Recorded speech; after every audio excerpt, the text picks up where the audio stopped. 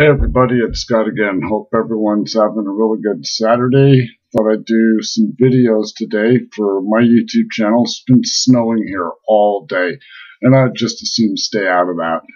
Hey, so, I was kind of looking through my videos this morning and I realized I hadn't done anything on eye protection.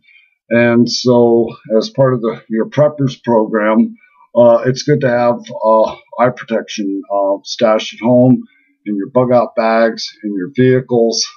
And of course, there's only like a billion different selections out there so far as goggles, eye protection, and of course, it always is dictated by what your budget can afford.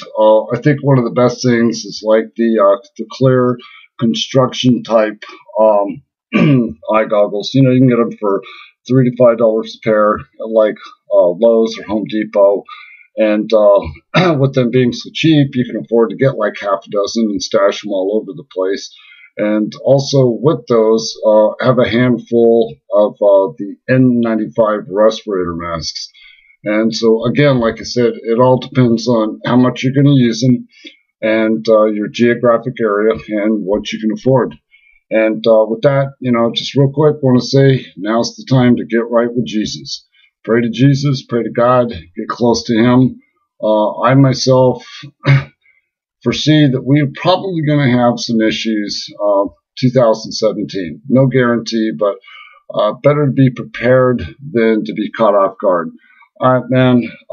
With that being said, as always, be safe, stay aware, but most importantly, be prepared.